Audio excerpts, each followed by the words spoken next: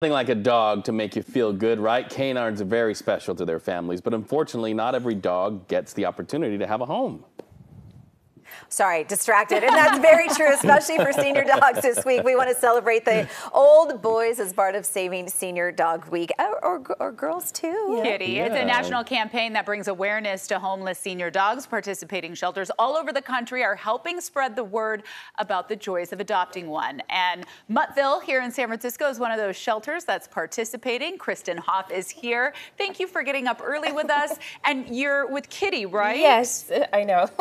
Such a cute 13-year-old dog that I honestly thought was a puppy. I know. She's got such a puppy face, and she's one of the special dogs who came to us after her guardian could no longer take care of her. So we're here to help her out, get her some medical care, and find her forever home. What is your biggest challenge when you have a 13-year-old dog? I mean, you're in charge of managing these adoptions. What would you say is the biggest complaint? I would say the age. So people are just so put off by age, and it's like, age is just a number, and we're all living longer, these dogs are living longer, and they're living their best lives. So don't look at the age, just meet the dog and understand their personality and how much life they have left to give. I think that's a good point. When you meet dogs and you go to shelters and take a little time to spend with them, because there's some dogs that are maybe better for single people, some better for families. Any recommendation when it comes to a senior dogs on what might be best for them? Of course, yeah. So we love pairing our seniors with all types of folks. So like, I'm a single individual, so I have 2 dogs who can hang out at home together, and they just keep each other company.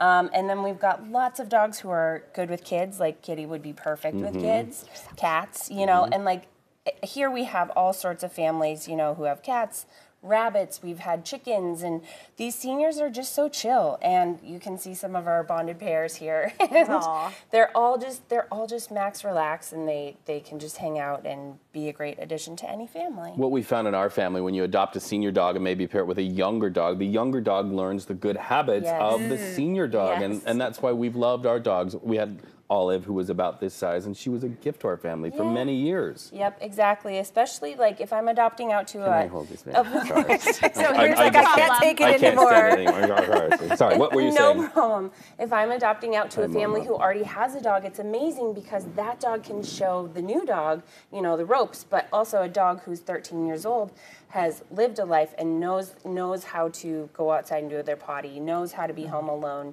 There's just so many fabulous things about these seniors. Being the manager in charge of these senior adoptions, what are you looking for in a family? Because this is such an adorable dog, and obviously you want it to go to a good home, but how do you determine whether or not it is a good home? Great question. So oftentimes we have senior citizens themselves who are looking for their next dog, and I think like me. Yeah, our seniors are perfect fit for that.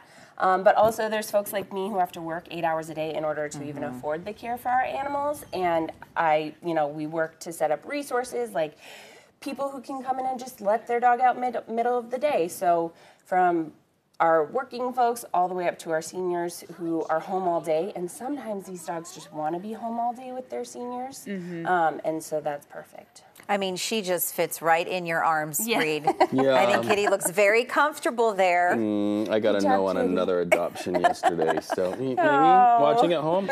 So just a little more info for those of you who are looking to add another family member. Adoptions happen every Saturday from 11 a.m. to 2 p.m. at Muttville. The address is 255 Alabama Street here in San Francisco, but it doesn't stop there. You can adopt at other participating Bay Area shelters like Lily's Legacy in Petaluma or Peace of Mind Dog Rescue at Pacific Grove. I always have to check the back of all of you people at Muttville because I swear you have angel wings back there. You have a logo too. We have a logo but I with checked the you dog for butt. angel wings because I know that you are doing such important work that teaches us all to be more kind and more gentle.